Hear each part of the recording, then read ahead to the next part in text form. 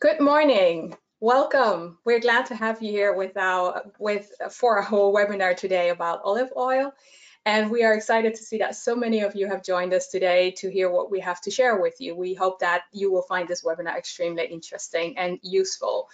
My name is Tonia Dapwe. I am the founder and director of Guide My Growth, an online consultancy that works with companies in developing and emerging economies to help them increase their profitability so that they can raise funds for faster growth.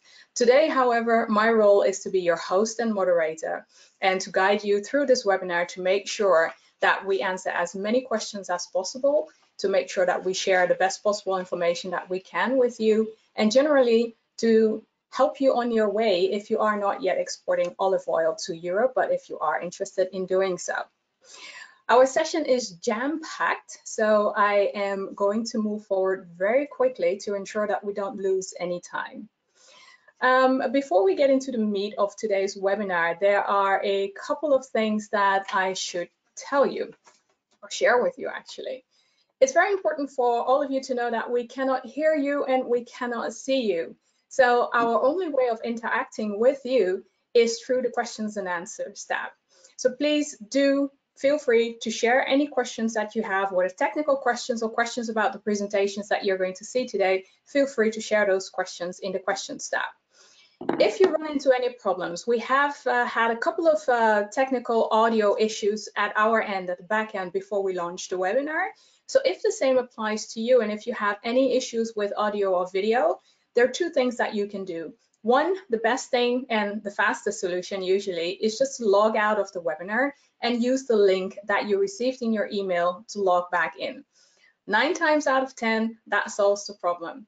However, if it doesn't and you keep having problems with the audio or video, you can also log into the webinar through your phone using the phone number that is available in your country. And for your information, it is a local phone number, which means that you will not be incurring international phone charges, local cost only.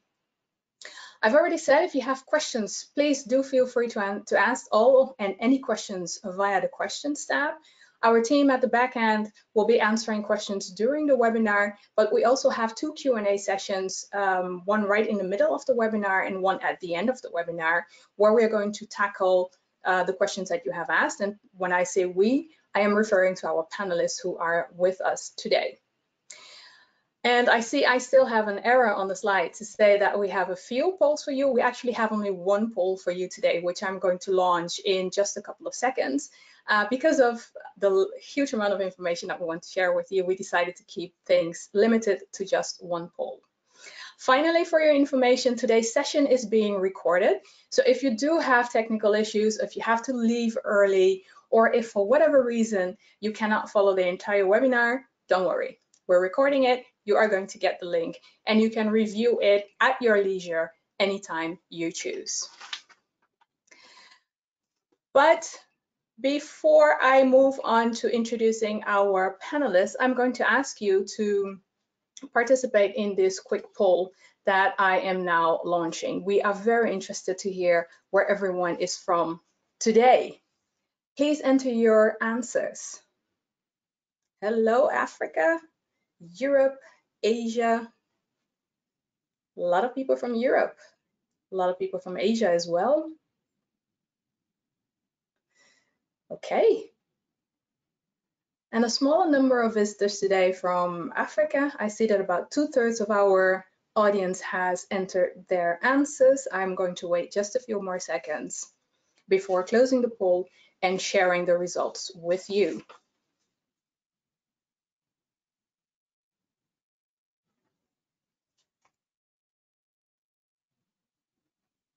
Closing in 3, 2, 1. Thank you for entering your answers, and this is what we see. So, and I have to actually enlarge my screen because I cannot see the results myself. But what I see here is that the majority of our attendees today are from Europe, closely followed by Asia, with a smaller representation from Africa. Welcome. We are very happy that you could join us.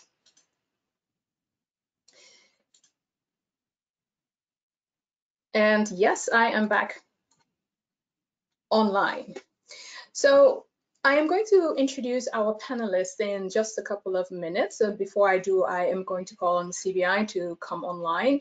But before I do that, I think in case you didn't know, today's webinar is focused 100% on olive oil and on exporting olive oil to Europe, which means that we are going to be sharing information with you about the market in Europe. We're going to be telling you which countries are really the most interesting for you or hold the most potential if you are considering exporting olive oil to Europe. We're also going to be telling you about some of the trends that we see on the European market and trends that might give you a competitive edge in terms of exporting your olive oil to Europe. We are also going to touch on market entry requirements, particularly food and safety, but also certification requirements, for example. What is expected from you if you do want to present your oil to buyers on the European market? And in addition to that, we have for you today our market researcher who is going to share that information about the market analysis and the market entry requirements with you. And in addition to that, we have 3 experts available today who are going to be sharing their vision on entering the European market, as well as how to convince buyers to buy your olive oil. And we are going to end the webinar with I find, very inspiring example of how a group of companies, and Renee from CBI is going to tell you a little more about that, but how a group of companies from a particular country succeeded in working together and launching a new brand of olive oil, high-end olive oil, on the European market. So make sure that you stay to the end to actually get a good idea of how you might be able to use the information that we share with you to start exporting your olive oil to Europe. Renee, may I invite you to join us?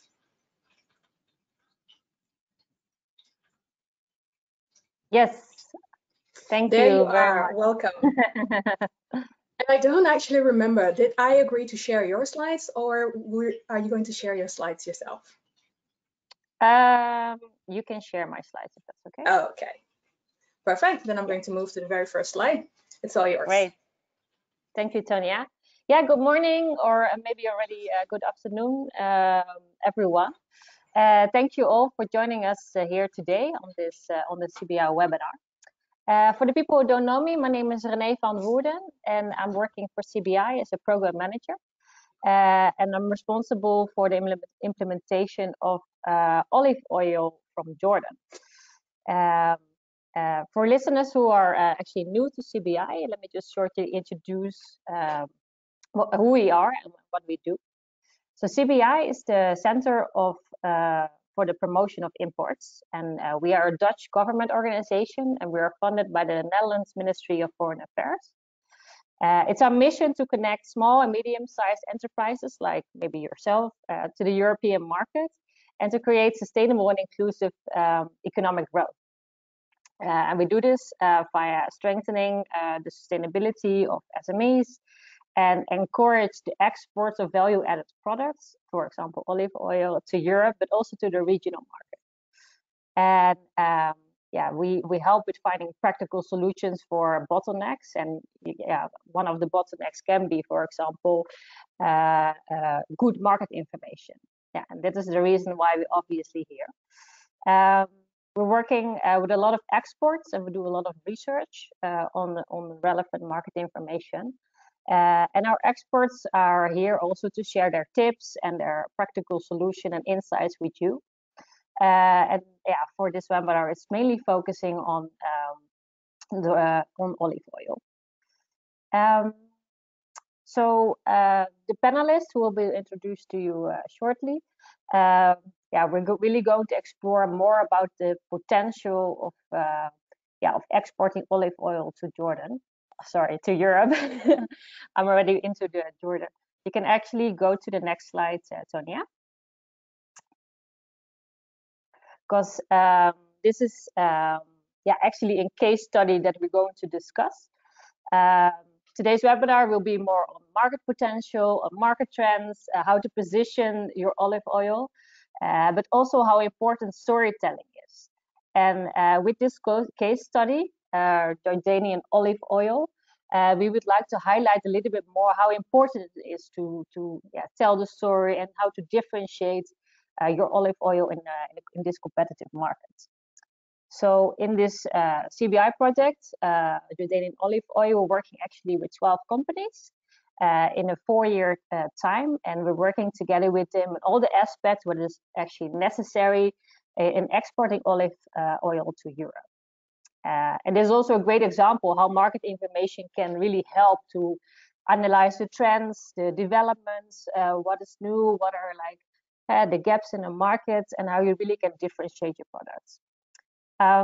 So we have our brand expert here who has been working hard on this new brand, the Jordanian olive oil. So please stay tuned. That will come, that follow a little bit later.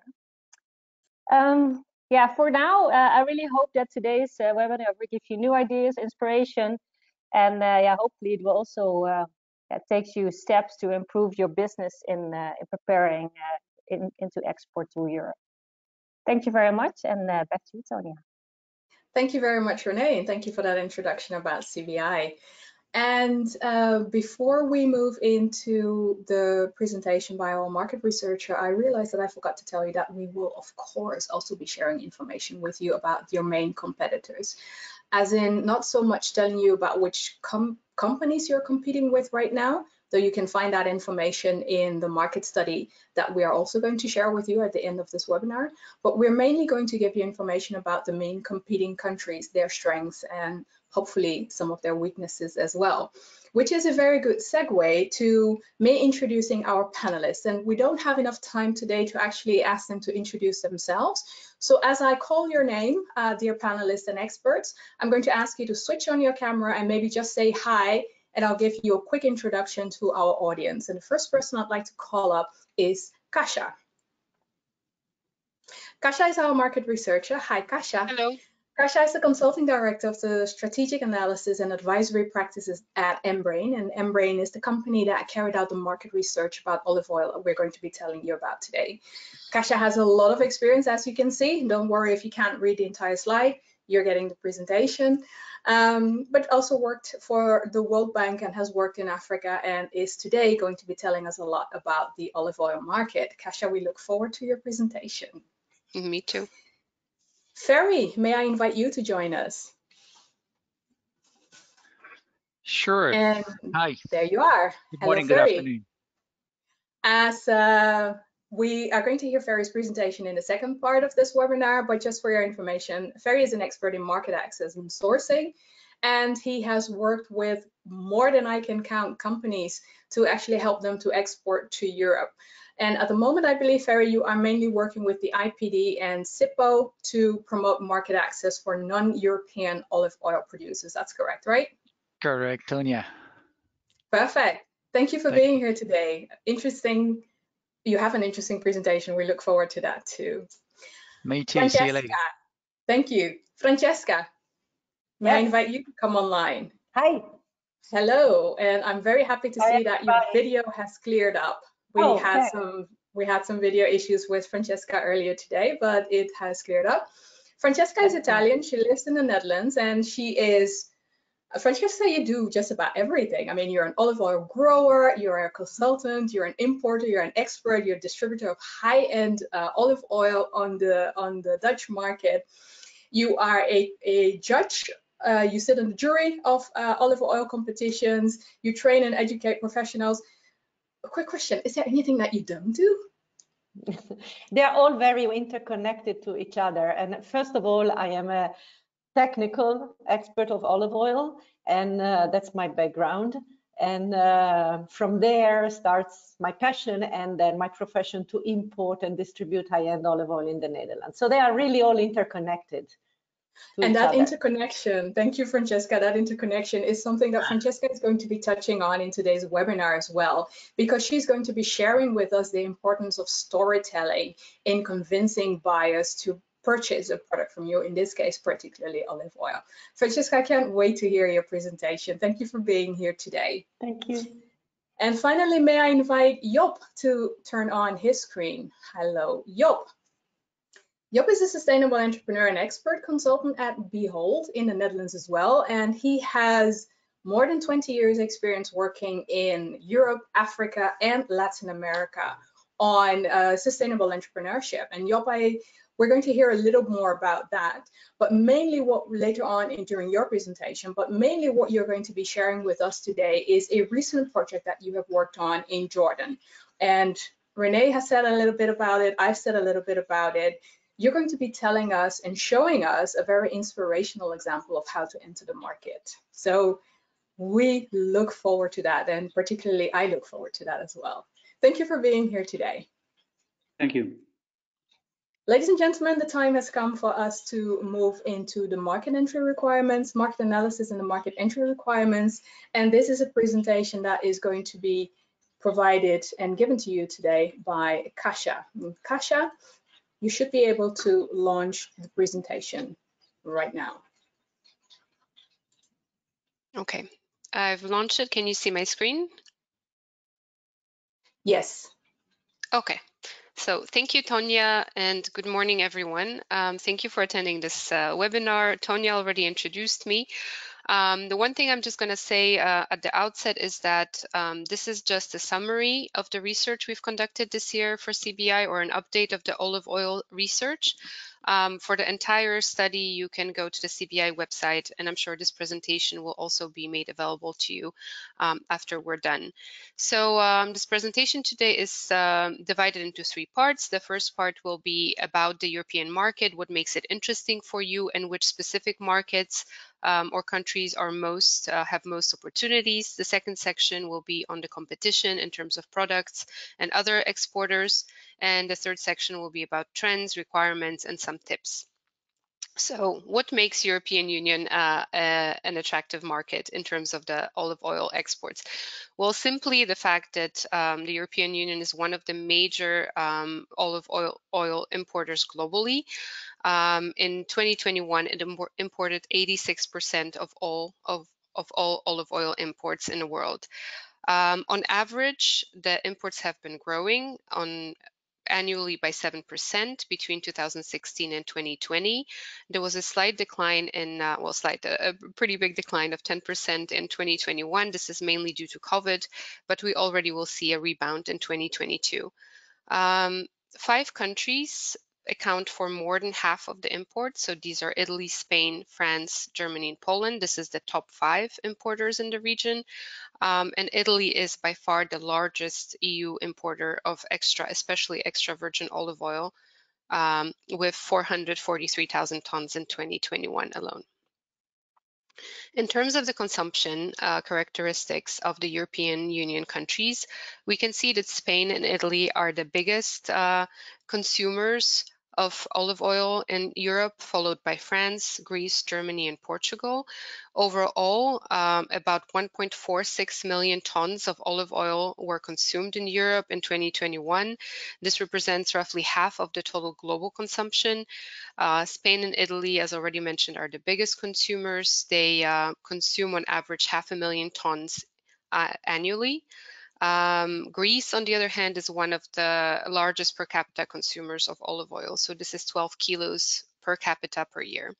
It is expected that through 2025, there will be an annual rise in consumption in most of the countries, except for the biggest countries. So on average, other countries in Europe will be growing by 4%, but Italy, Spain, Portugal, and Greece, the markets which are already quite saturated and which already have pretty high consumption, are expected to decline slightly.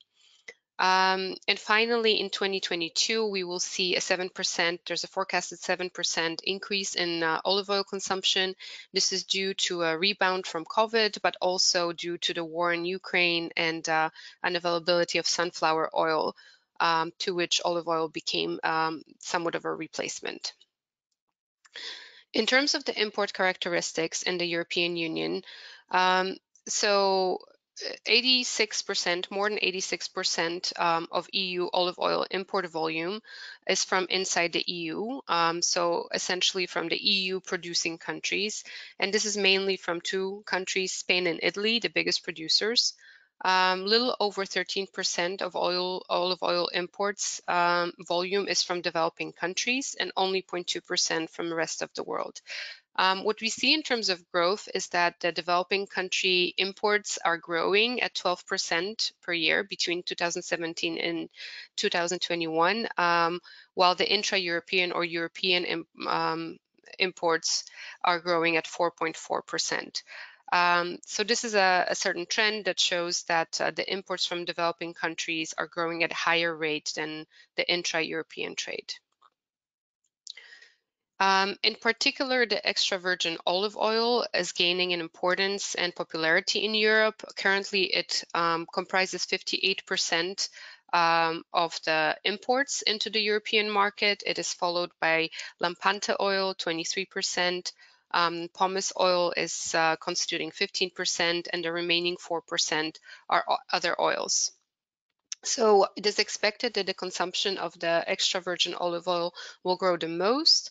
This is due to its positive image regarding health benefits and general quality of this type of oil. But Francesca later on will tell you maybe even more about this.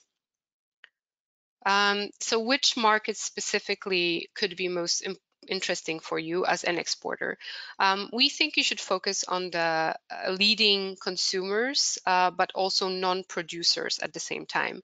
So on the left-hand side, you have a table of the leading consuming markets which do not produce olive oil or do not produce it in large quantities. And these are by order of importance: France, Germany, Belgium, Poland, the Netherlands, and Sweden. France, Belgium, and the Netherlands actually produce some olive oil, but they're net importers, so the amount that they produce is not enough to cover the domestic demand. And specifically today, we will talk about France, Germany, and Netherlands as the most important or promising import markets. So France. France is the largest importer of olive oil in Europe among the non-producing countries. In 2021, it imported 482 million worth of olive oil, and this translated into almost 139,000 tons of olive oil. It mainly imports from Spain and Italy, so mainly from European producers, but also from Tunisia, which is its largest developing country supplier, and Morocco and other developing countries. France actually has a small local production, which accounts for about 44% of its consumption, but the remaining 96% of olive sales in Europe and France are imported. Tunisia is by far the leading developing country importer to France. It has a very strong organic offer, and some emerging developing country importers include Morocco, Algeria, Turkey, Palestine, and Lebanon.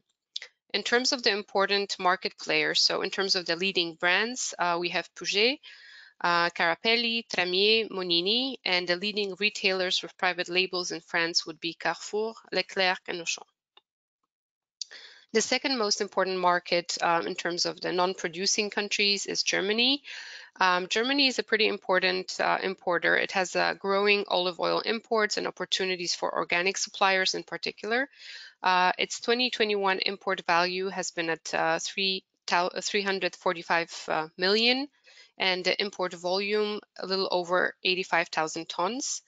Again, we see that the exporters to Germany are mostly European countries. So we have Italy and Spain, the two largest producers, but also Greece, which has been growing, and there is some growth or emergence of developing country suppliers.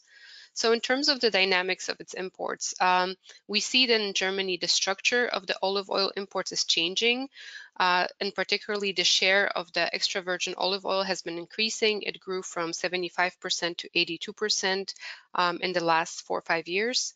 And the leading suppliers have been kind of shifting as well. So Greece, for example, in particular, has been growing the fastest. It almost doubled its exports since 2017. Developing countries account for only 1%. These include Turkey, Syria, and Palestine. In terms of the market players, so most are sold as private brands. They are listed here. These are the private brands of the largest retail chains in Germany, so Lidl, Aldi, Metro Cash and Carry. And in terms of the independent brands, the leading ones are Bertolli, Carapelli, Mazzola, Minerva, Minos, Jordan, Ibarra, and La Española. The third market that we're going to discuss today is the Netherlands, which is a traditionally a butter country. It consumes a lot of butter and sunflower oil, but it also is observing a trend in the growth of olive oil.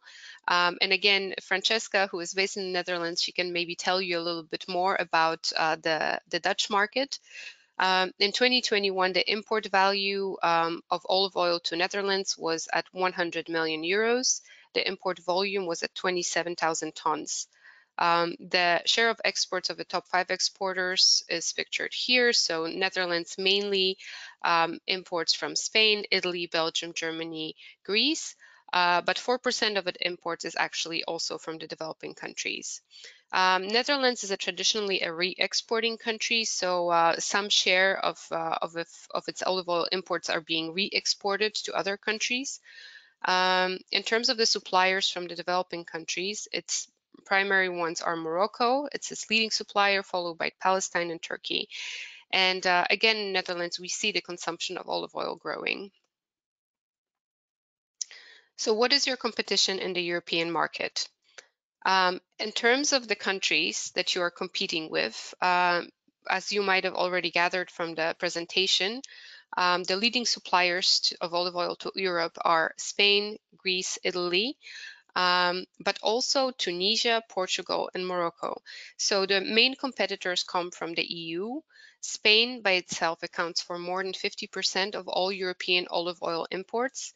Tunisia and Morocco are the main non-EU suppliers. Spain has a pretty large-scale production and a price-competitive assortment.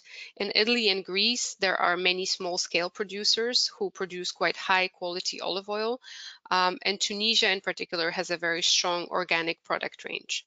In terms of the products that you're competing with, these would be the rapeseed, sunflower, and soybean oils. So these are the oils that are most produced in Europe, and they're the main substitutes for olive oil.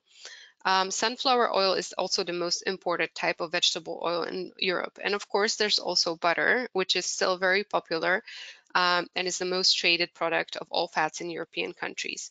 There are also other types of oils that are present in the European market. Some oils that are produced from nuts.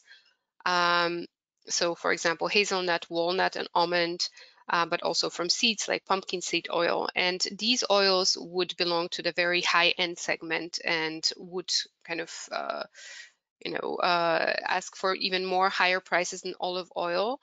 But they're also used differently. They're not used as kind of ubiquitously as sunflower or olive oil. Other oils like argan, avocado, jojoba, and macadamia are also present in this market, but this is again a premium segment and it is used more prevalently in cosmetics rather than in food. In terms of the competing countries, so Spain is the leading world supplier of olive oil. Its 2021 total export value was at 2 billion euros, and this translated into 718,000 tons. 58% of its exports go to Europe. Spain is mostly exporting extra virgin olive oil, but also some non-virgin, other virgin lampante and pomace oils. Its main export destinations are Italy, Portugal, and France. So most of Spain's olive oil European exports, especially to Italy, are in bulk. Due to high prices, Spain is less competitive than olive oils from, for example, Italy, but also Tunisia, Morocco, or Turkey. And Spain is really fully export-oriented because its production or domestic production, although it is growing, doesn't see a corresponding growth in consumption. So it's a pretty fulfilled market as it is. You have a list here of the leading competitors, so who the main cooperatives are and largest bottling companies. I will not read them all, but this presentation will be accessible to you afterwards, so you can check them out. Italy is the second largest olive oil exporter in the world. In 2021, it exported 627 million worth of olive oil. This corresponded to 170,000 tons. Its exports to Europe account for 40% of its total export value. In terms of the composition of the types of oils that are being exported from Italy, 63% is extra virgin olive oil and 37% are other oils. Its main export destinations include Germany, France, Spain, the UK, Sweden, and the Netherlands. In terms of the export dynamics and pricing, the prices of Italian olive oil are higher compared to other countries. This is due to the large share of the extra virgin oils, Italy's reputation as an oil producer, and the famous retail brands, as well as the significant organic assortment that the country has. The export destinations that have been growing the fastest in the last 5-year period are France, the Netherlands, Poland, and Poland. Again, you have here the leading competitors in terms of the main bulk players, as well as bottling companies with mills. Moving on to developing country suppliers. So Tunisia is the leading non-European producer of olive oil and exporter to Europe. Its export volume in 2021 was at 145,000 tons. In terms of the composition, we see a very high share of extra virgin. It's at 65%, followed by the virgin lampante, pomace, and other oils. In terms of the olive oil export destinations, we have predominantly Spain, but also Italy and France. And the dynamics that are important to note are that the Tunisian olive oil exports to Europe fluctuate quite regularly. This is due to variable production and is also impacted to some extent by the tariff quota imposed on Tunisia, which is 56.7 thousand tons. Most exports are in bulk. Only 18% of exports are packaged. And right now, the Tunisian authorities or government are trying to extend the duty-free quota to at least 100,000 tons. Again, you have the Tunisian export companies listed here and more information about them. Morocco is the second developing country competitor with an increasing European presence. In 2021, it had an export value of almost 30 million euros to Europe. This translated into 20.6 thousand tons. Morocco's exports to Europe comprise 66% of its total exports. In terms of the composition of its export, it's somewhat different from Tunisia. So here we see that the leading olive oil product is the pomace oil, 76%, followed by virgin lampante, virgin, extra virgin, which is only 3%, and other types of oils. Morocco is mainly exporting to Spain, but also to some other European countries.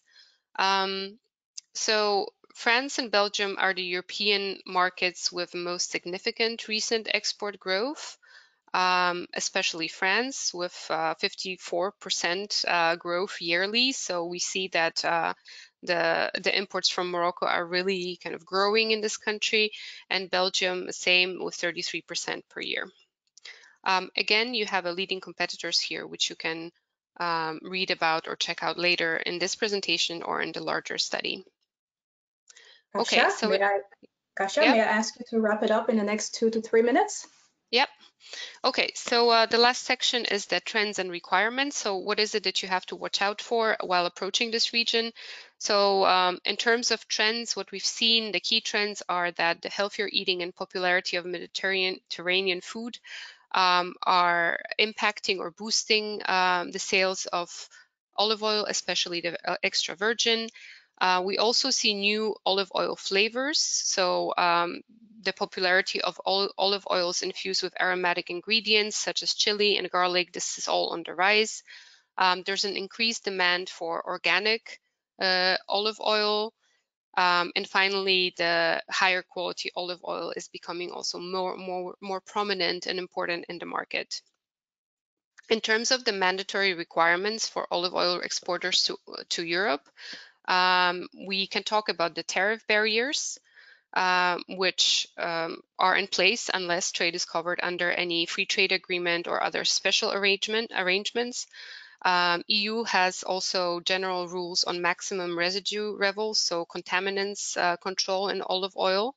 There's also quite strict checks of the olive oil composition to make sure that the category requirements are being met and there's no fraud.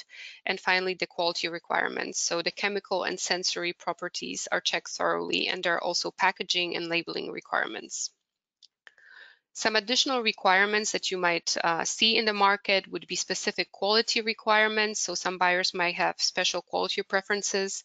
There might be some food safety certifications required. So these are not legally necessary, but most importers will require you to provide some food safety certification and others.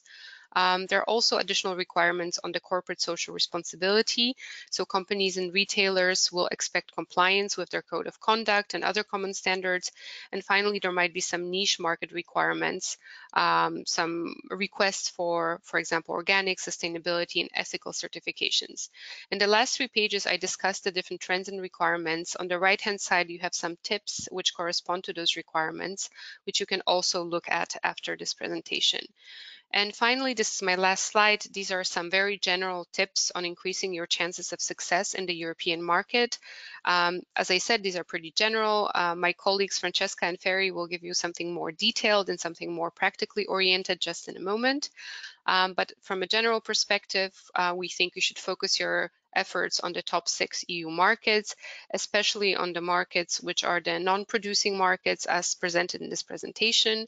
It is important for you to compare your offerings against those of established olive oil producers in the region, especially Spain, Greece, Italy, Tunisia, and Portugal, and to be prepared to compete in a dynamic region which is the leading producer, consumer, and exporter of olive oil. It is very important for you to be up to date with regards to the new requirements in the region, both the mandatory and voluntary ones, to increase your chances of being selected. And finally, to be informed about the market itself. So this is the purpose of this presentation and the study we've done. So please go ahead and visit the website of CBI to get information about the different topics that are useful to you as exporters, and to other useful websites like the ones from the European Commission that will provide you with a pretty diverse range of data on the market. Thank you. I'm ready for questions, Tanya. Thank you very much for your presentation, Kasia. And we do have a couple of questions coming in.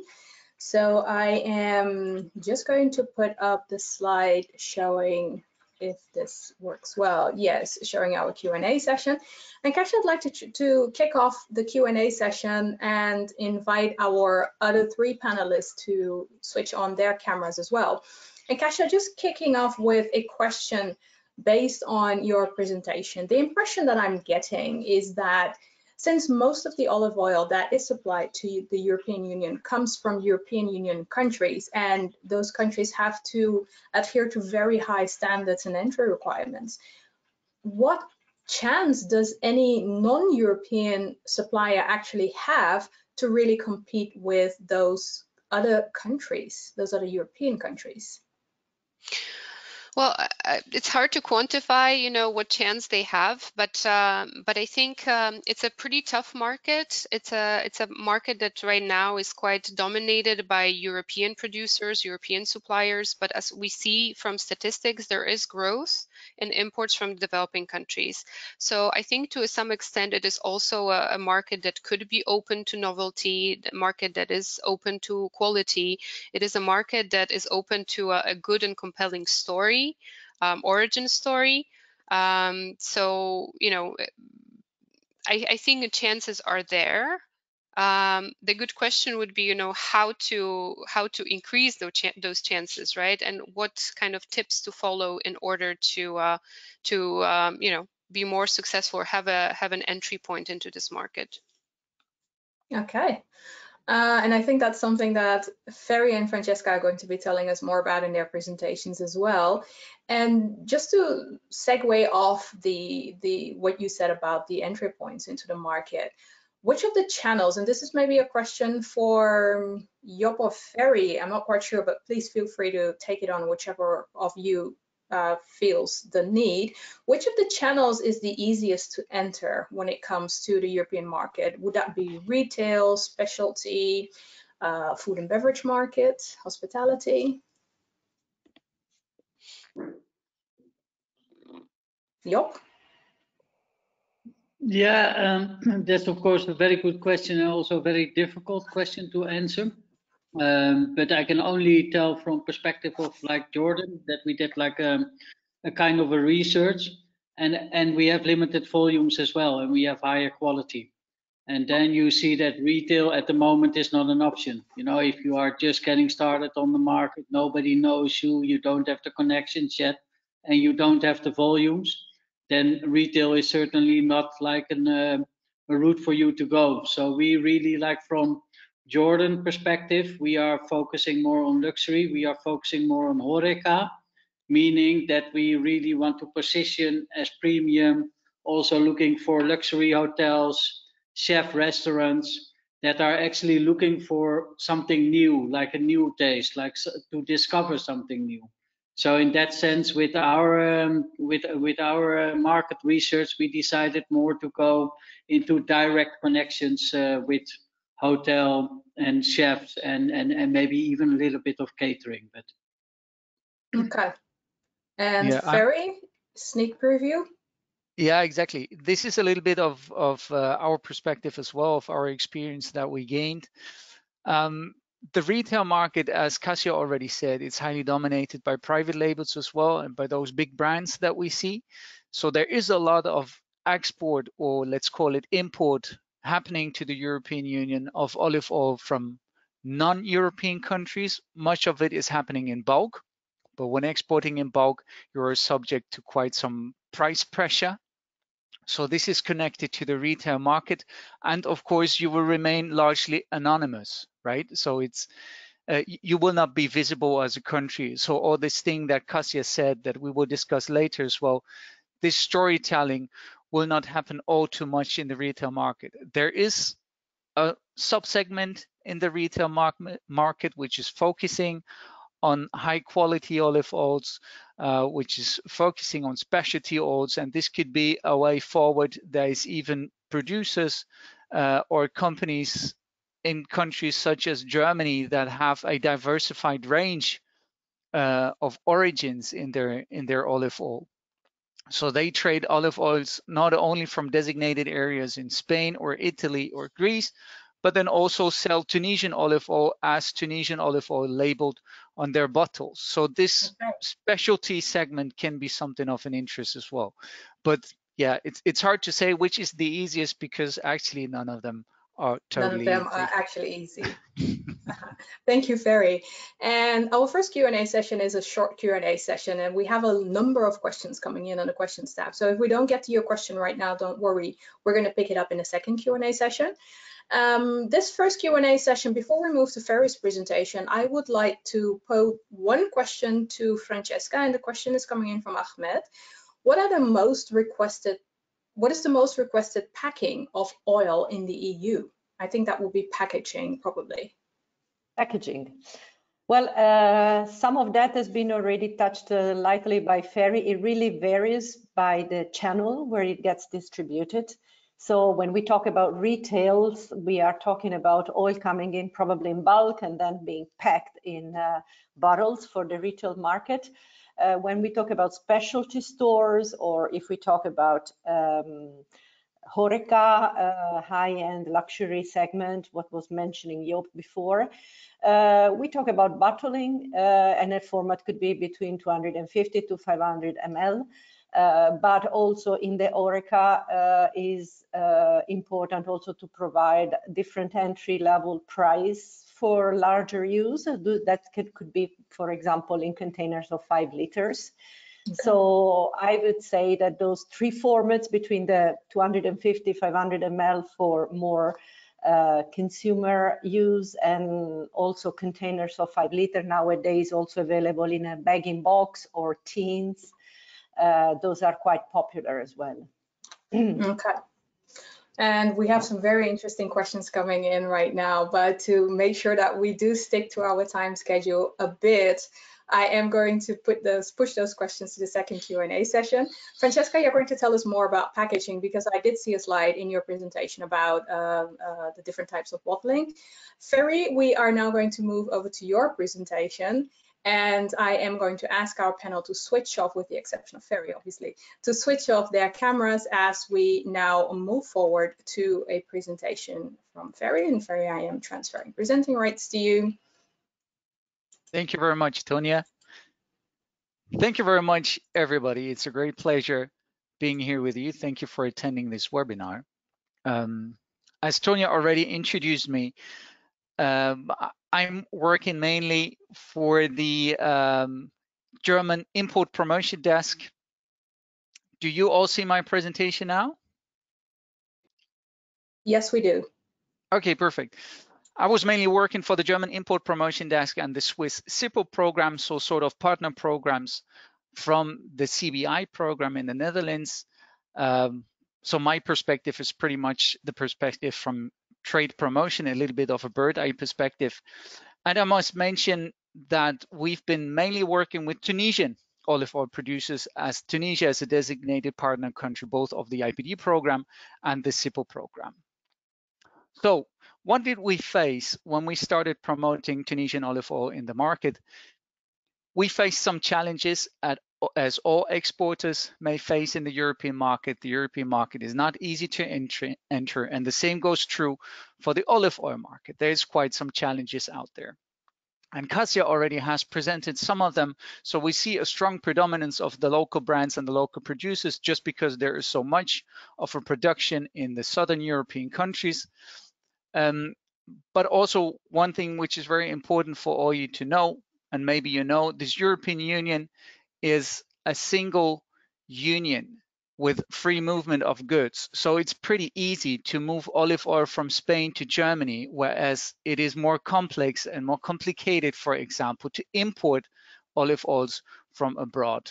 So it's not only buying from neighboring countries, but from countries where documentation and customs is much easier. So we have a strong predominance by tradition of Italian, Spanish, Greek, Portuguese olive oil here in the markets. We do have the retails that are setting up their own brands, their private labels that are pretty much dominating in the supermarkets, making it all the more difficult to enter with a private label, with your own brand, for example, or as a new origin. Specific case for Tunisia also is the pretty tough EU tariff policy. Kasia has touched upon it. Basically, it means that every olive oil that is coming from Tunisia is subject to extra duty of €1.25, and this makes olive oil coming from Tunisia much more expensive.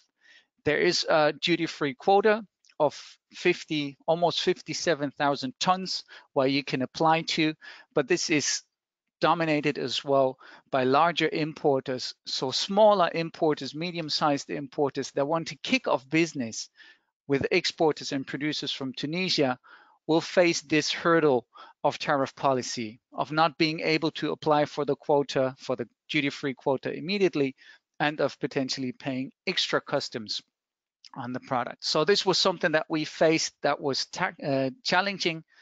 We managed to tackle it a little bit with some of the companies where I can speak about a little bit later. Kasia already mentioned high legal and customer requirements as well. This goes true for all the foodstuff that we have in Europe. There is quite high standards that you must fulfill that are regulated on a legal basis, but customers here and consumers here in Europe more and more request additional standards and certifications. So organic is one thing, sustainability is one thing which is being more and more demanded, and of course food safety standards on top. So a minimum basis of certifications is almost a must to enter the European market, making it a bit more pricey to tackle this market as well for all the exporters. What we've seen as well is distribution and logistics can be challenging, especially for the companies that try to bring their own product on the market, not selling in bulk, but selling bottled already, as many Tunisians wanted to do. Bringing their bottles to the market would cater to the specialty segment, as I've mentioned before, but this is a segment which generally does not purchase full containers. They like to purchase pallet-wise, they like to purchase every other week, for example, making distribution on the ground a bit more challenging. And all this distribution and logistics to organize it from abroad can be difficult for you. So here, one of the solutions that one of the companies has taken was to establish a warehouse in Europe. So take care of the imports first and then distribute on their own. Here you can look for adequate partners as well to work with together that can help you in the distribution and logistics on the European continent. Something that we've seen pretty lately is customer conservatism, and this goes true extremely for the German market. The German market is a very price sensitive market, especially the retail market. We see a current market situation with huge inflation coming up, unprecedented inflation for some of us, and this leads to growing financial concerns amongst the consumers. So they turn every dime before they spend it, and this is affecting especially premium segment of the olive oil. So these challenges are out there. It is important to know these challenges to elaborate tactics to overcome it. You need to do your homework if you want to enter the European market. And for entering the European market, then my message is a strategic approach is a must. By this, you can increase your chances to succeed, and it's basically three things that you need to take into account. The first one is analyzing and understanding the needs and opportunities in the market to find door openers and to find your sweet spot. Where can you go? And I'm happy to tell you, you're right in the middle with it. You're having this webinar, so you're getting the first information. You can go to the CBI report as well to get all the necessary information on the market, taking a look at requirements and trends. It is easier to sell something when you're meeting a trend, when you're corresponding to the requirements. Take a look at the market segmentation to find out which channel is the best one for you to sell to. As Kasia mentioned, taking a look at the competitor environment to be up to the challenge, to see how they sell their product, what is it that they are selling, and to differentiate yourself. And getting an idea about the price structure is also very much essential. No need for you to come to the European market if you cannot match with the European price ideas. If you can sell for better prices in your country of origin, for example, then maybe the European Union at this level is not the proper market until you may scale up and bring prices down, for example. So once you've gained that general understanding of the market, it is important to really target your appropriate customer group and the market segment you want to sell to. Once you've done that, you can come up with a solid value proposition with offering them some benefits and something that they need, all together with a proper marketing strategy. And I will touch on point 2 and 3 just a little bit. So as producer and exporter, you want to bring your olive oil to the consumer to some extent. And this is something where we need to understand a little bit the channels of distribution. It starts off with the question, who basically would be your consumer of the olive oil? We do have more than 450 million people in the European Union. So who will be it consuming your olive oil? Where are they located? Kasia was speaking about the different countries, about the different markets. So it's very important that you get an understanding of which market is the most promising for you.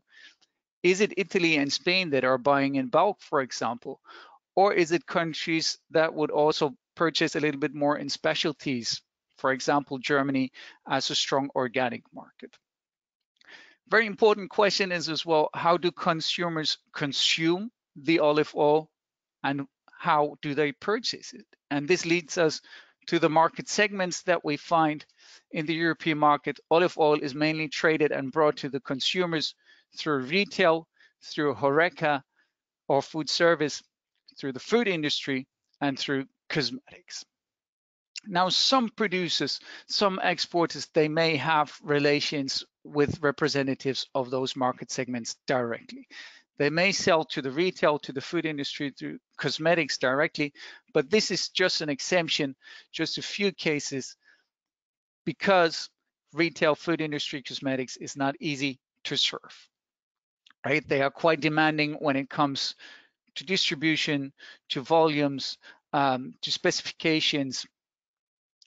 Some of them, they even do not import directly, but rather prefer going through middlemen. And these would be importers, for example, general importers, specialized importers for olive oil, but also wholesalers that may deliver to Horeca, that may deliver to the retail market segment. But we also see a lot of bottlers and producers. Italy, for example, is purchasing large shares of Tunisian exports, and they bottle blended as well, and then sell it as blended olive oils to the larger European market. So mainly those importers, wholesalers, and bottlers, producers will be the first point of contact for most of the exporters for you as a producer and exporter. Let's take a look again into the market segments. And here we've already spoken about retail, Horeca, food industry, cosmetics. Now let's take a look at the subsegments. In retail, which is basically dominating the distribution of olive oil, of extra virgin olive oil, most precisely in all European countries, we find those large outlets. The retail market is pretty much dominated by large retail chains, such as Carrefour or Auchan in France. We find Albert Heijn in Netherlands. We find Lidl in Germany, Rewe, Edeka. They are dominating large parts of the market. But we also find those specialty stores that can be very interesting. So specialty stores for the fine foods, specialty stores for olive oils that trade different varieties of olive oils. But we also find ethnic markets. For example, in Germany, there is a lot of Turkish supermarkets that deliver a lot of Turkish olive oil as well to Turkish-speaking community, but also to the rest of the consumer group.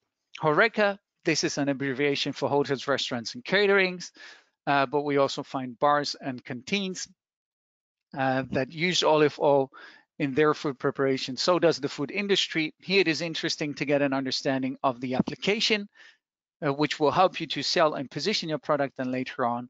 So is it ready meals that is using olive oils? Is it canned fish? Canned fish is more and more substituting sunflower oil as well to olive oil to add some value to it.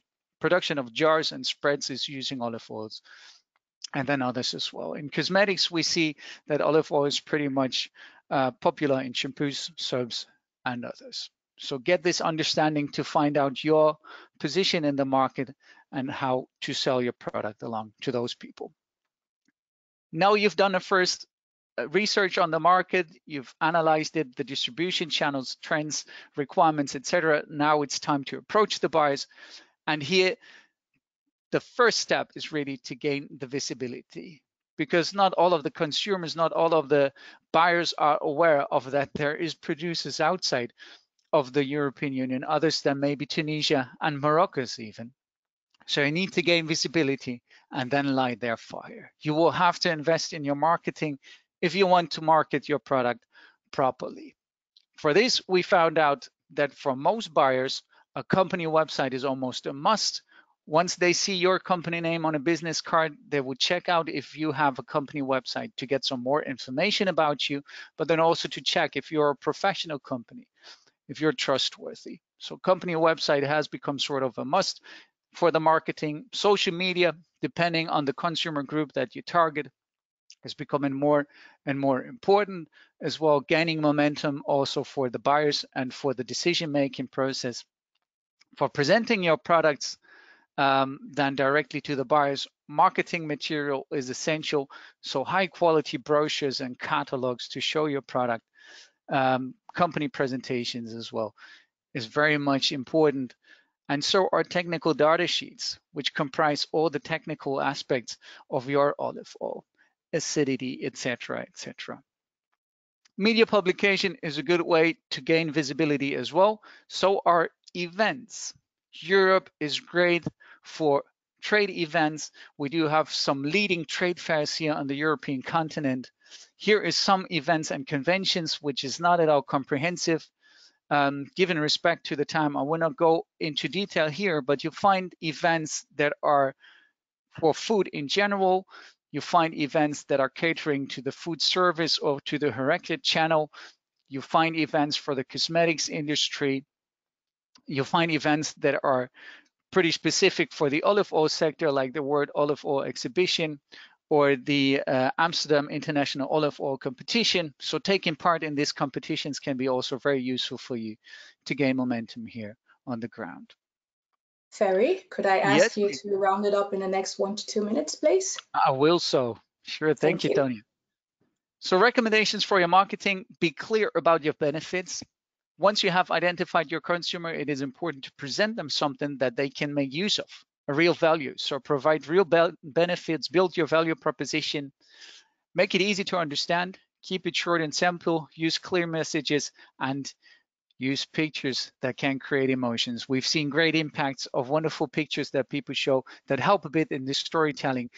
And this is what it's basically about. We've highlighted it more in the beginning, and Francesca will speak more about it. Storytelling is all about selling a bit more than just the product, okay? Your value proposition is more than just an oil, just because customers, they want to get the full picture regarding your company's history and tradition, your technical expertise and know-how, the way you treat customers, your people, and the environment. All of this can present a value added to the customer and can be the decision-making criteria in the end, which can be beneficial for you. Important as well, your USP, what differentiates you from the competitors, from the European competitors, but also from non-European competitors. Why should they purchase from you? Very important to keep these questions in mind when you present your offer, when you prepare your offer to the European market. And with that, I say thank you very much for your attention, and I wish you loads of success. Thank you very much. Thank you very much for your presentation, Ferry. And without further ado, I would like to ask Francesca to join us, as she will be taking us through her presentation. And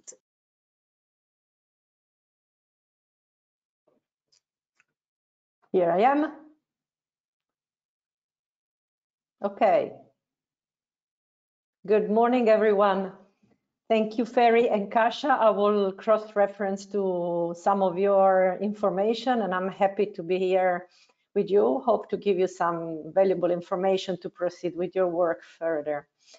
So my point of view is the one of somebody very passionate, first of all, about extra virgin olive oil, and bringing it in a country where the main consumption is not extra virgin olive oil, what we could call as a butter country.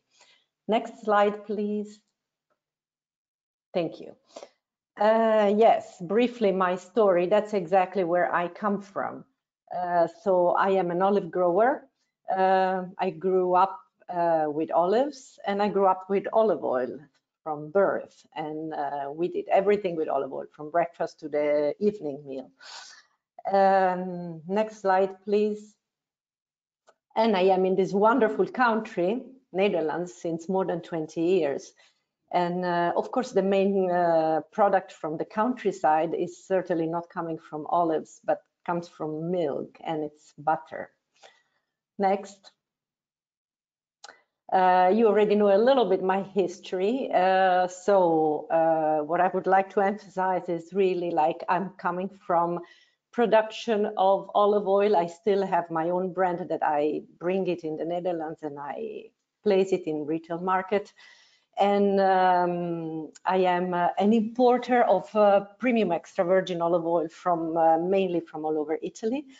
Besides that, I have a technical background. So I am a professional taster from National Organization of Olive Oil Tasting in Italy, and I take care of assessment of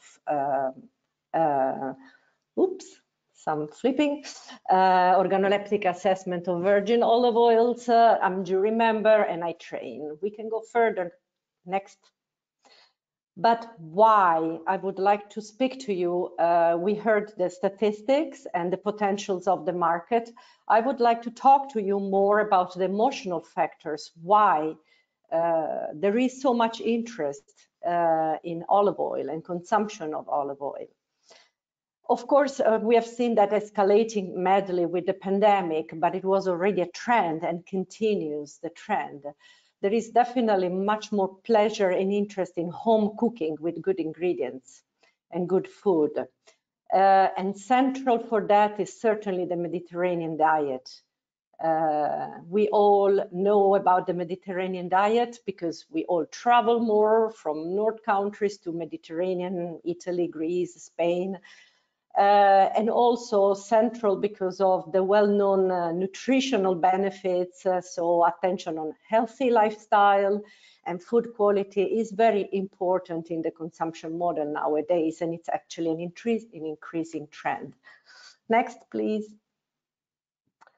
However, although extra virgin olive oil is a beautiful product, it presents a lot of challenge. My path every day is not free of challenges. Mainly, every day I'm faced with the lack of knowledge out there in the consumer about extra virgin olive oil. And I'm sure that in the public today, although there are many experts, technical importers, producers from Jordania or maybe other countries, I'm sure that there are a lot of people that don't exactly know what extra virgin olive oil is. There is also a very big confusion about fats in general. Healthy fats, unhealthy fats, cholesterol, overheating, cooking with olive oil, baking oil. So again, people don't know. Obviously, cultural differences. You have seen me, and I told you, my grandmom used to do French fries with extra virgin olive oils. Cultural differences. This is something that we don't do here in the north of Europe. And so there are large differences between north and south. And of course, there are distribution channels that are already established with brands, and there are price challenges. Next, please. So the poor consumer, when he's sitting in front of a shelf, whether it is a supermarket shelf, but also in a smaller shop, he's confused. Labels are reporting a lot of words.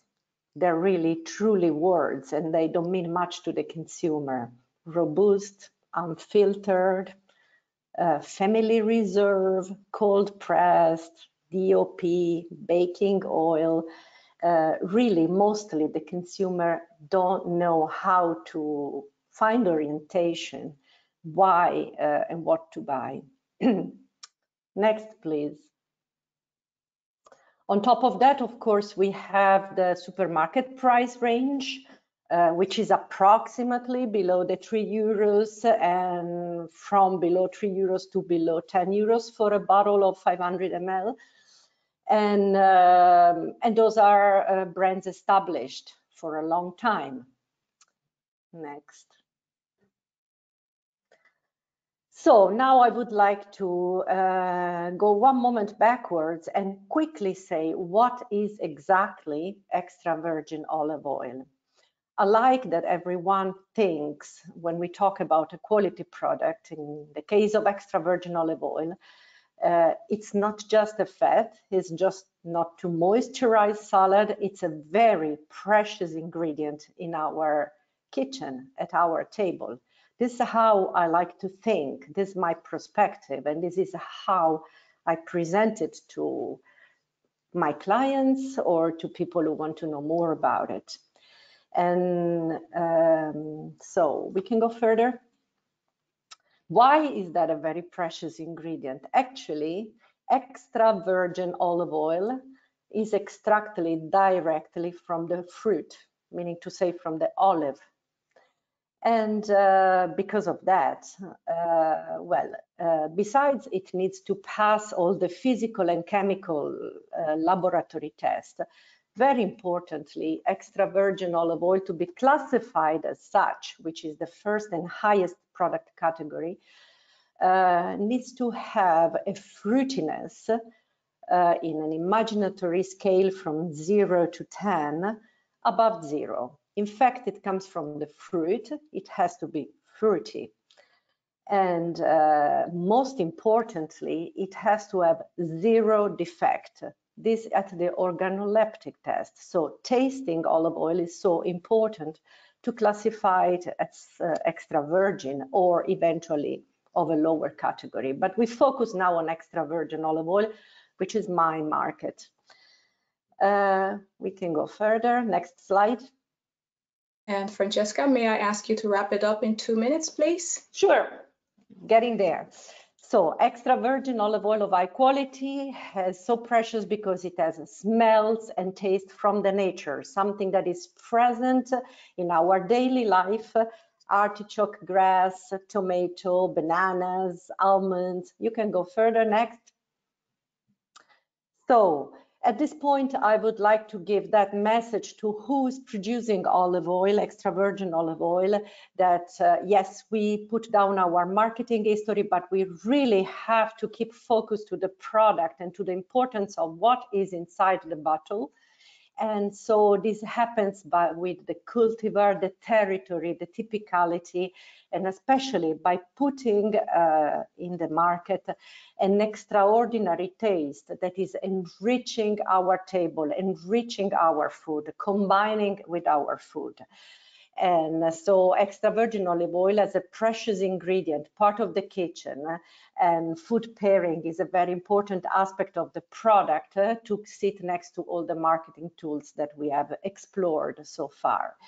So we want to create emotions at the table with a nice smell, a nice flavor. When I heat a little bit of olive oil in my kitchen, the whole kitchen smells nice and all the family is really happy to be invited at the table. This is part of the emotions that the product really will transmit.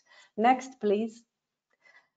To do this, you also need people that are competent, that create the marketplace, that educate your partners that are going to talk and to speak about the properties of extra virgin olive oil with retailers, with consumers, which bring the word forward.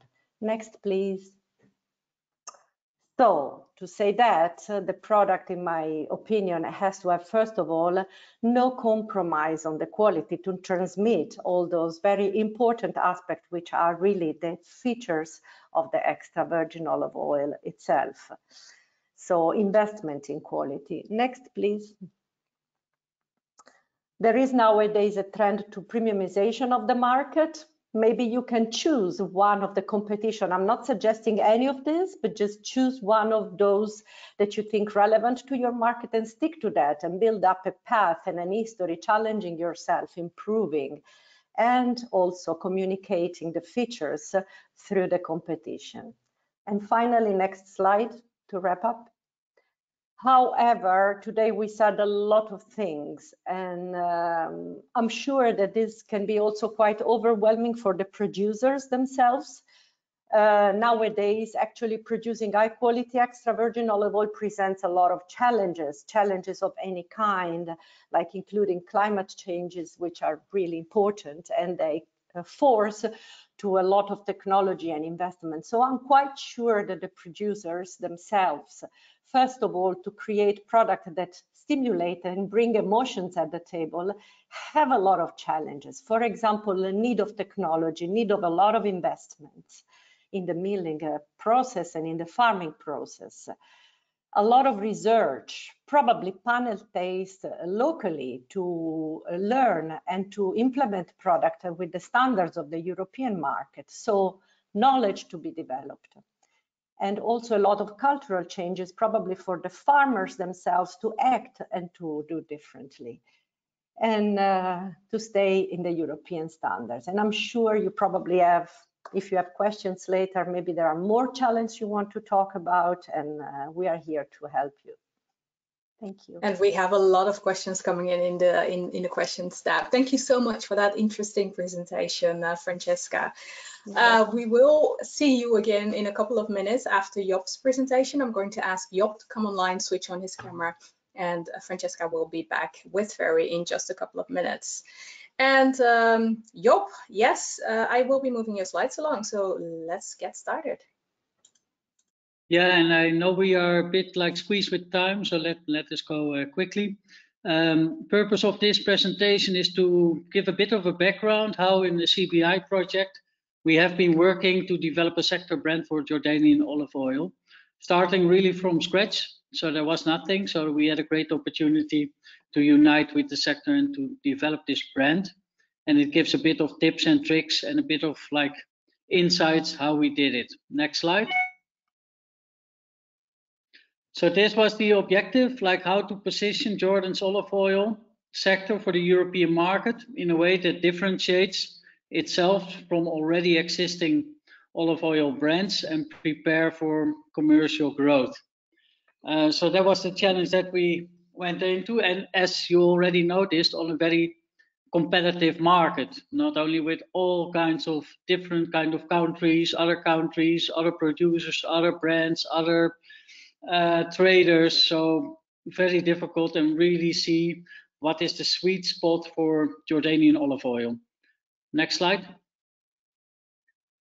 So some key elements, how to create a sectorial brand identity, some success factors. I think the good part of this was this project was that it was part of a larger export promotion program, but also quality improvement program and export readiness of the companies. Like, we can develop a brand, but if the exporting companies do not have like high quality olive oil, the brand is without use, because the brand is immediately affected when your quality is not right. So the good point about this project that we were part of a bigger team to promote the entire sector for sustainable development and progress. Another aspect is that you really do it together with and for the sector. So really unite private sector with public authorities, with all the stakeholders in the sector. And I think that is actually also one of the biggest wins. It's not only the brand that we developed, but it's also through our participatory workshops, we really united everyone together defined their vision, their mission, their strategy, their dream for the sector, and really had to work as one team. So there was a really good outcome of this exercise as well. As the previous speakers already mentioned, you really have to look like, okay, what really makes you unique? What is your brand DNA and what is your positioning? What makes Jordan different than Lebanon, than Morocco, than Tunisia and other countries? So really deep dive into the DNA and go into the history and the tradition and all the aspects of Jordania. And then, of course, mix it or match it with the right demand. Because you can have a beautiful product, but if there's no demand for the product, there's no use to start promoting that. So you really have to look at the product market combination, as also already explained by previous speakers, like which countries are you going to focus on, which sectors are you going to focus on, what market channels are you going to focus on. And then based on that, you have to define your sweet spot, your uniqueness for this niche market. And as I already said, we will focus on single origin, single estate, maybe even single variety, and bring it directly to the end consumer, which can be in specialty shops or which can be in more premium gourmet kind of restaurants, hotels, and catering. Then if you know everything, you develop your vision and your brand DNA, you have to, of course, translate that into very simple and all-encompassing visuals. Now, what's your name, what's your logo, what's your slogan, this one-liner that differentiates you from the rest. And in that aspect, it's actually interesting to tell that first we had the name of Jordan Olive Oil. But of course, Jordan is already a very big brand, an established brand on the market. So only that we already had to change in Jordanian olive oil. To give a simple example, but a very specific example. Then based on that, you're going to develop your narrative. So like, what's your value proposition to the consumers, to the business to business, like your one-page strategy that sets you apart. And if you have that with the storytelling, that you can, of course, then also translate to the materials. Then the most important thing is to get approval and legal ownership, because you have to register your brand name and your IP. So we had to do that through the Ministry of Agriculture, for example, in Jordan. And then secure consistency. So make a brand manual, brand governance, brand management, to make sure that everybody speaks the same language if they talk about your brand. So you give them full script of your communication, how you want to communicate, how you want to get your message abroad. Translate that into marketing collateral, banners, websites, video, flyers, everything. And then last but not least, you have to start creating awareness. As the previous speaker already said, you have to gain visibility. So we did like a brand launch nationally and also internationally, and we were lucky enough to get like massive social media attention, both in Jordan as well as on the international market. And to see if we've done a good job, I will now show the video, because that actually explains it all. And to our audience, we had a couple of technical issues, so please bear with us as we now try to launch the video and hopefully share the sound and video with you.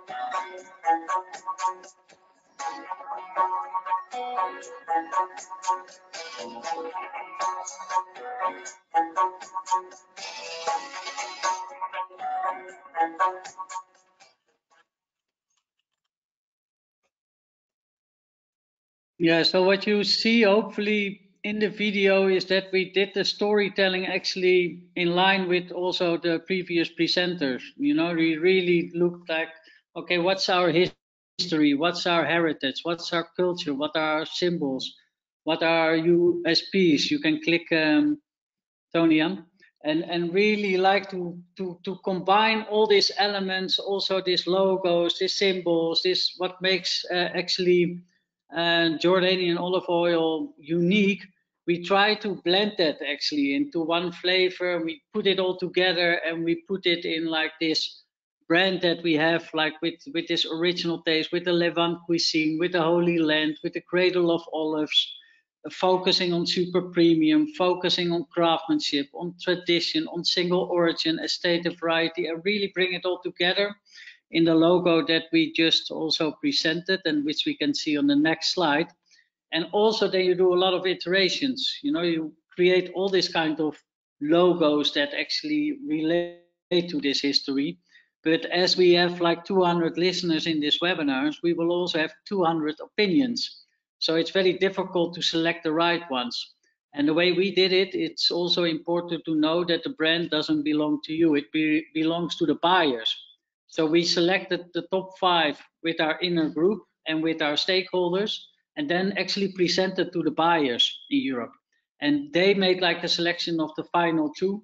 And then together with our stakeholders and with the decision makers and with also the support up until the level of the Minister of Agriculture, we decided to select for this brand. And of course, it helped very much that the minister liked the brand a lot. So here, also in this brand, you see it all coming together. The 7-star, which is unique for the Jordanian flag, and only Australia has another like the 7-star in the symbol.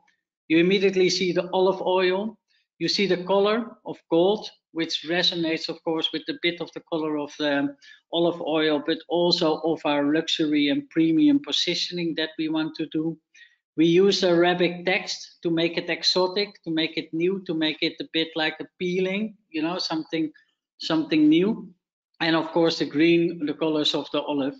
And the tagline really was like, okay, discover. So it's something new for the buyers.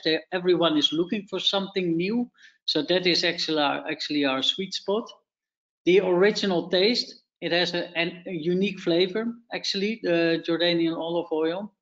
And then from the heart of the Levant cuisine. So what we believe meze is a bit like the new tapas.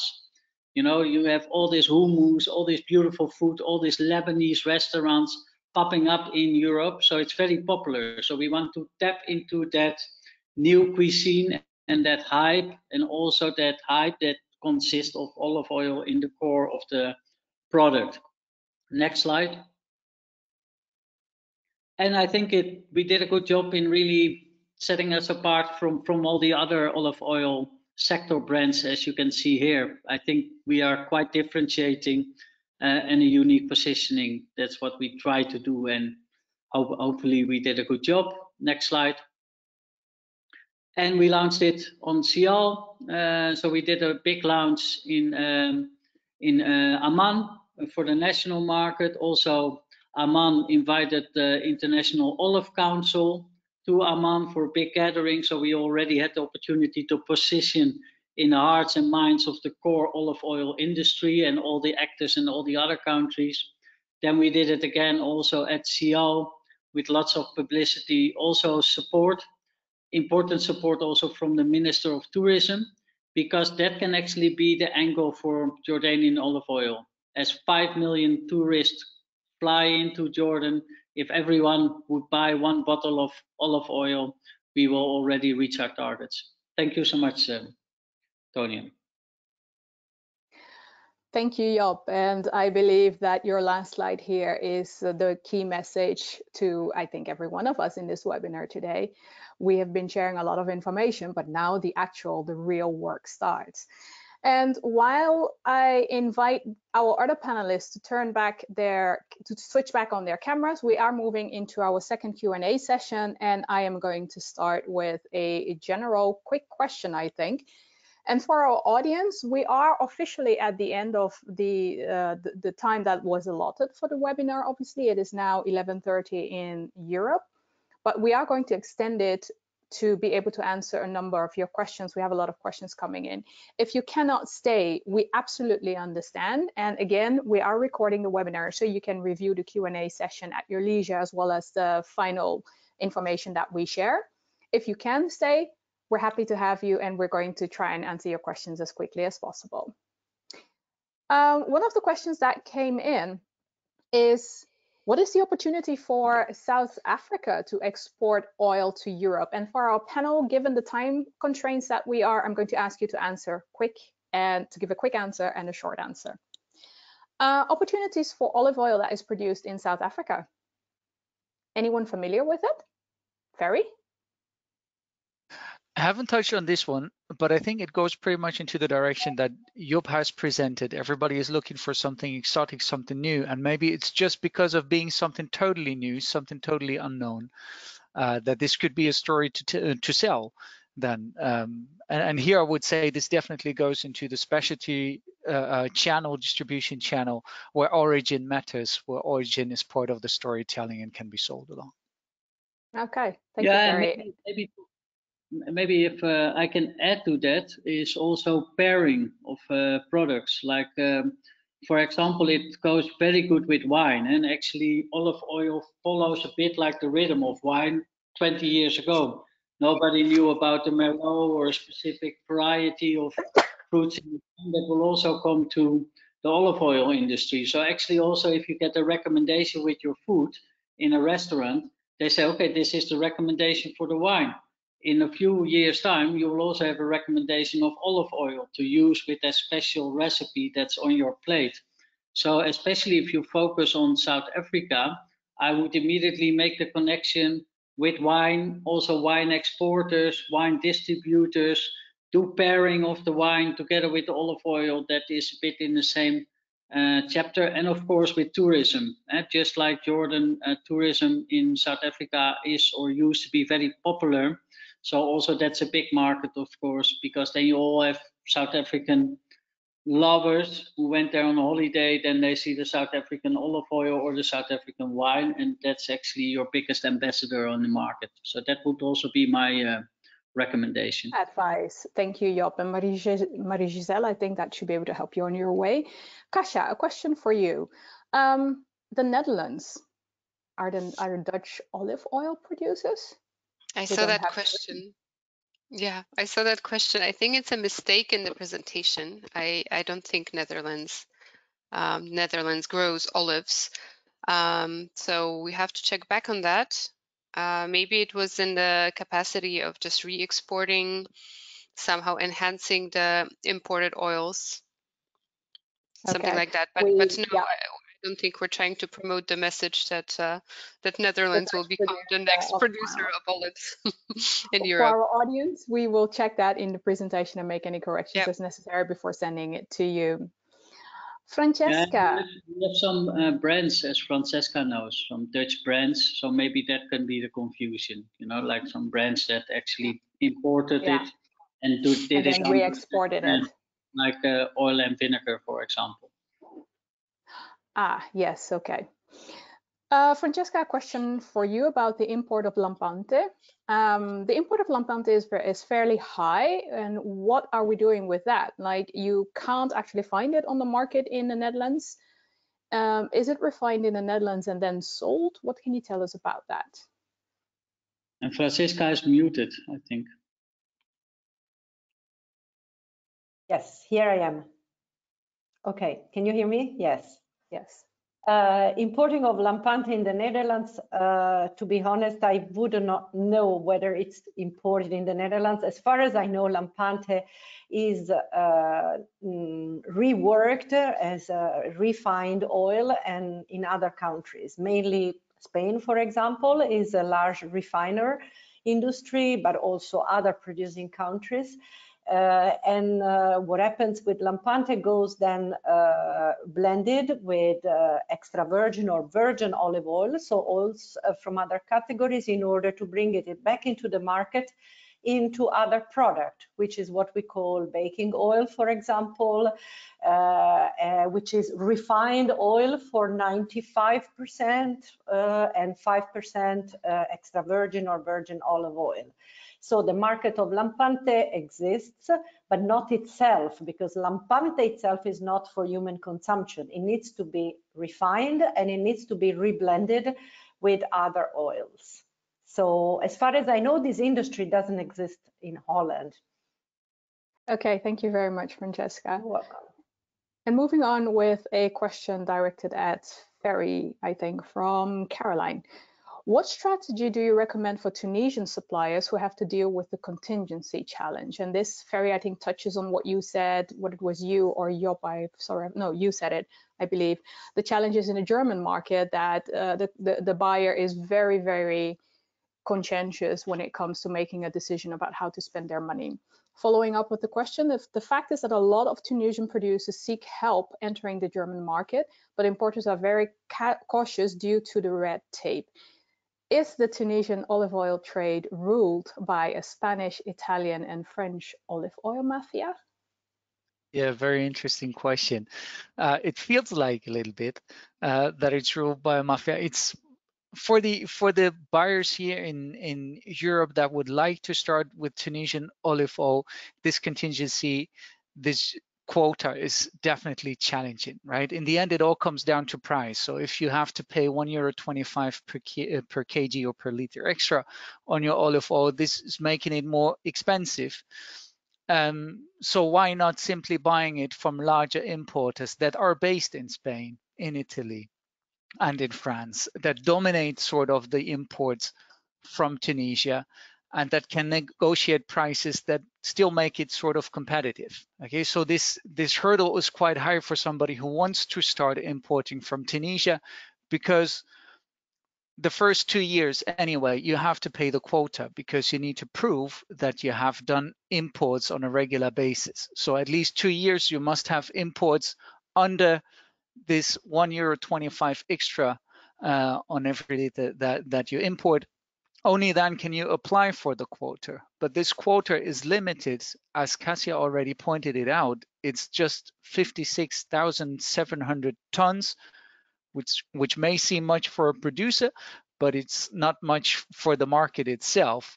So it's really limited. And people that apply for the quota need to bank certain money beforehand before they can get the quota. You do not get the 100% that you apply for. Sometimes it's just 5 to 10%. So you bank a lot of money. Later on, you just get a little bit of the quota, making it really a lottery and really difficult. And many people are hesitant to this. So this explaining the content. Now I'll come to the solution a little bit. In the end, it's a matter of price negotiation. So an opportunity could be that you agree with an importer that is really interesting in starting something with you on a certain price. Let's say, okay, I might reduce my price a little bit if you can do so. I might reduce my price as an exporter and producer for the first 2 years, and then for the third year, we come to an agreement. The most promising case that we've seen was a company that has set up a sister company in Europe that is handling the imports on their own. So they took off the burden on their shoulders. They did the imports on their own for 2 years until they could apply for the quota. And now they can trade their olive oil that they produce in Tunisia, can trade it from Europe already, let's say, introduced to the European market with all the customs paid, etc., etc. So this was one of the very smart solutions that they had.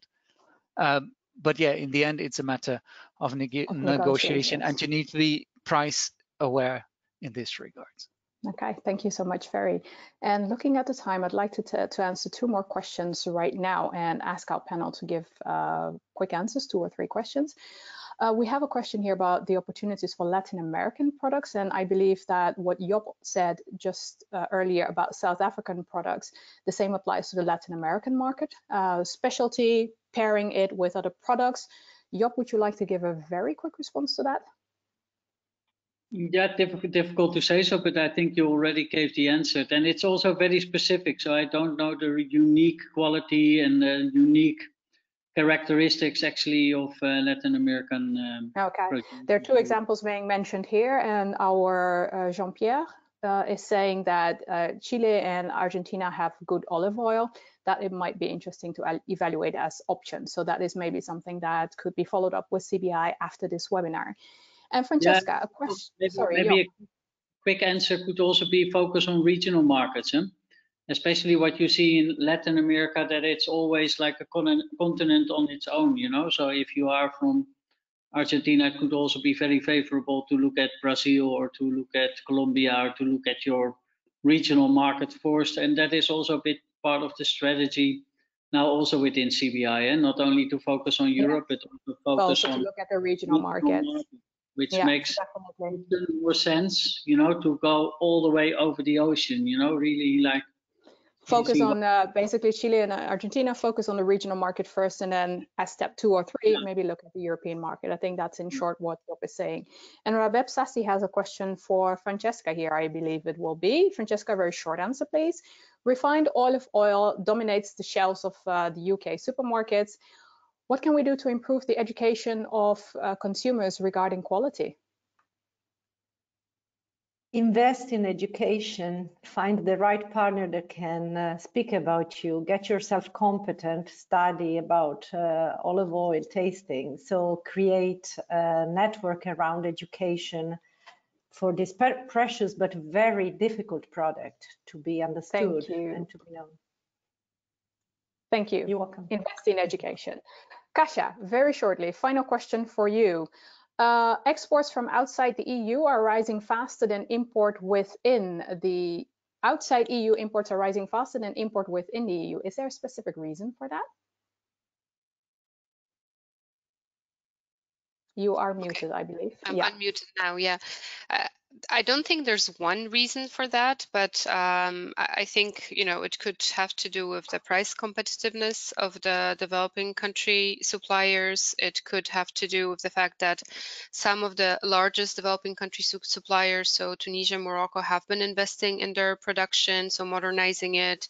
They've received some EU funds also to modernize and kind of, you know, be able to export to the EU. It can go back to the answers that we've already given about, you know, there being a demand for niche or exotic or also high quality organic oils. So it's probably a mix of that, also combined with probably growing interest among the developing country suppliers in exporting to Europe and kind of growing efforts to do so. Okay, so not one specific reason, but do your market research if you are interested in looking at that. Also, as we've shown, you know, consumption is growing. This is a given. You know, the production, the European production is quite large, but those countries are also exporting elsewhere. So, so you know, there is, you know, a big likelihood that there is space for this. There's demand for products. It's just a matter of finding your right way to market. Okay. And right support in that, yeah. Okay. Thank you very much. And I'm sorry to cut you off. We still have a couple of questions that we cannot really address now, but I hope we're going to address after the webinar. We are running late, so I am going to say a quick thank you to our panel, and thank you, as in saying goodbye to you right now. Thank you so much for being a part of our panel today, and thank you for your very interesting presentations and for being a part of our Q&A sessions. We loved having you, and we hope to see you at another webinar. Thank you very much. And right now, I would like to invite Renee to join us again.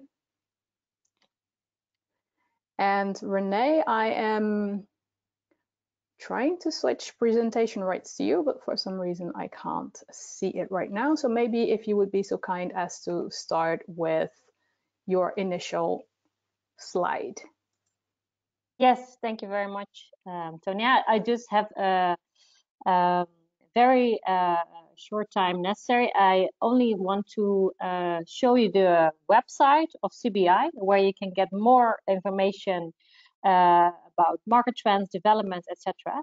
But Tonya, if you can give me some rights to show, then I'm going directly to the CBI website and show, yeah, what we can see. I am doing my best, but for some reason I cannot transfer it to you. Yourit, backend at CBI, would you have the opportunity to transfer presentation rights to Renee, please?